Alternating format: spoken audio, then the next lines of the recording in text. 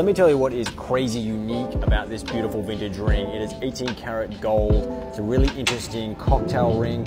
You've got rose cut diamond halo, and that's a 2 carat beautiful color rose cut. Kind of one of the nicer rose cuts for a vintage ring, but this isn't the first ring that rose cut has been in. If you examine that rose cut on the side, you can see chipping and you can see some dings and scratches. There is no way in this current setting that you could possibly chip the edge of this diamond. So that tells me 100% this was set in something else. It's probably been loose floating around in a bag or a safe. It's been chipped, it's been in another ring. It's a spectacular rose cut. It's really beautifully high and domed. It's giving great light return. This could be a 200-plus-year-old stone, an amazing example of what is awesome and beautiful about a vintage rose cut diamond.